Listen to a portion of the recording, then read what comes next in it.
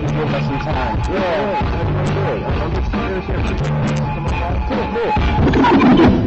These are tracks for my next album, so Oh, wicked. Nice. We get a preview. Yeah, I just finished a lot of the tracks, so I like hearing them loud a little bit to get a... You know, it's kind of very rare that you're just sitting in a big room with a big sound system and you just put something on and just chill. When does it drop? We're not sure yet. I still haven't finished. I'm in the middle of finishing 2 film projects. This film, then I went down to Antarctica and tried to film about the sound of ice. Oh, nice. Then just project. So I'm gonna take a break.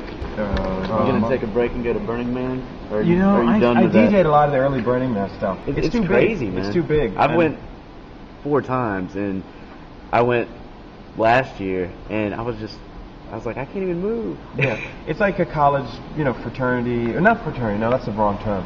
It's spring break at, in Ibiza with a lot of acid or something at this point. I don't know, just kind of the quality of the beginning. But then again, I don't want to be viewed as conservative because I'm not, but I definitely think that when you have something so big, it's just hard to have quality control unless you're, military. I think it's probably going to implode, get so big. And it should renew or hit the reset button.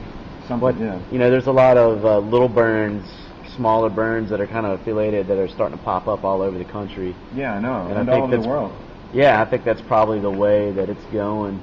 It's so beautiful to really think that people are expressing and getting a different energy in what's happening. That's really important in this kind of America right now, and the Bush stuff. And I'm a big fan of just the whole issue of alternative culture from whatever angle, because the people really need it.